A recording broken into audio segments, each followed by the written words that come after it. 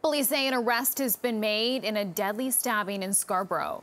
Police were called to the scene on Glen Everest Road near Kingston Road just after 11:30 a.m. on Saturday. Police say a man was stabbed in the lobby of this building.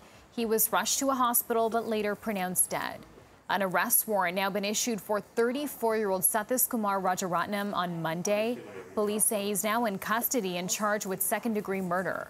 And the victim of that stabbing, now identified as 38-year-old Leon Tyrell, police are asking anyone with information to contact them or Crime Stoppers.